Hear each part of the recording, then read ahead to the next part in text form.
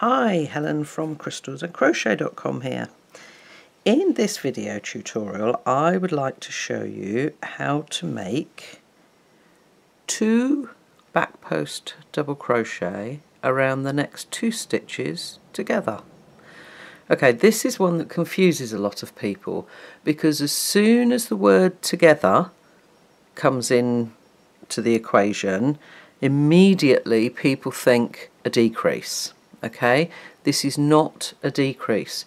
You are making 2 stitches around 2 stitches. Okay, so let's have a look, see how it's done. Okay, so we are going to make 2 back post double crochets around 2 stitches. Okay, so we're going to yarn over for our back post double, and then we're going to come around both of those stitches. Okay, so I've got 2 posts that I'm around there. Yarn over and pull up your loop, but relax your tension, don't pull it tight, because what you don't want to do is strangle these stitches and pull them too tight together. So make sure that as you pull up, that's on the looser side, but the rest of your stitch will be absolutely normal. Okay, and then we're going to repeat that, but always make sure that you go underneath the first stitch. Okay, so the second one is always at the bottom, which means that as you turn over, oops, hold on, I've got in the right muddle there, let me round the 2.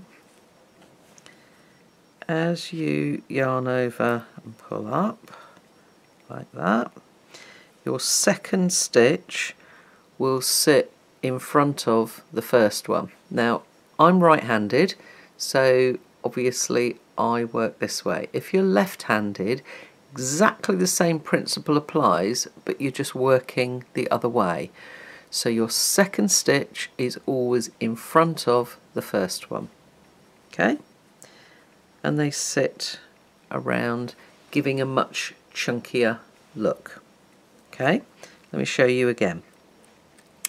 So we're going to go around the post of 2 stitches. Okay, so we've got 2 stitches there. Yarn over, pull up your loop, make your back post double. Repeat again, going underneath the first stitch.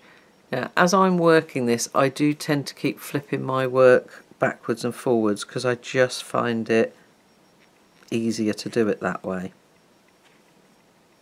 Okay, and as you make each one, you can see that that's now dropped down.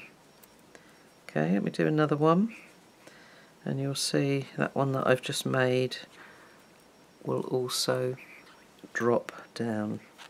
So you don't need to sort of keep fiddling with your stitches as you work along. Okay, you can see it's dropped down already. It's only that one that I've just done that appears a little bit tighter. Okay, so it's really effective. It just gives a slightly different and chunkier look than a normal back post double. But remember, there are no decreases. So if you've got 10 stitches and you're asked to make 2 back post double crochet around the next 2 stitches together 5 times, you're still going to have 10 stitches. Okay, but you can see the difference. That's a normal back post double, and that's when you've got 2 around 2 stitches together. Okay, thanks for watching.